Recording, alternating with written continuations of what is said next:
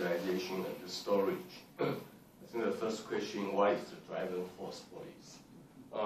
For the case I have mentioned, it is just simply they are applied for permission.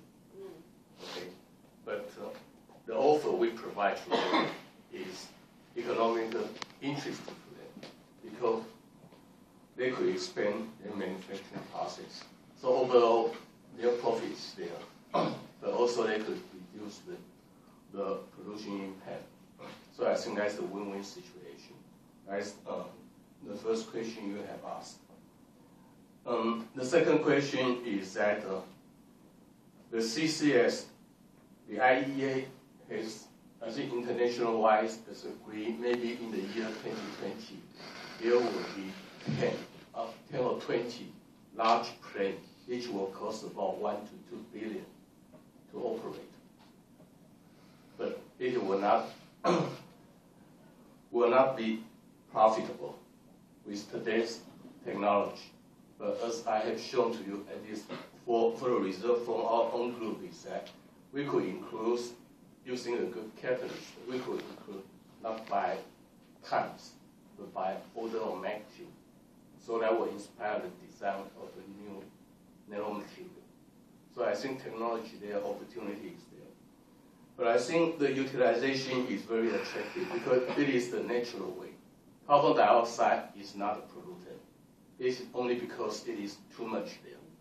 Because every day we have the photosynthesis.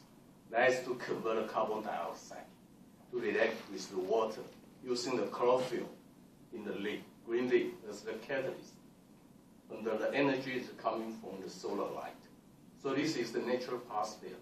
If there isn't too little carbon dioxide, then probably we also have to worry about that. Because then we don't have enough food. This is very important because in the transition period, I think before the 2050, the use of the fossil fuel is still will be the main energy source. Especially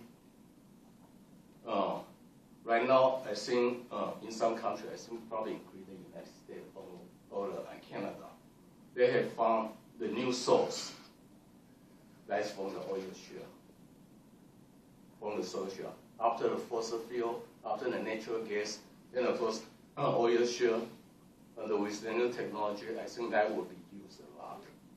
So we also need this technology because all this will be manufactured in a very large plant. So that will make this technology more economical incentive.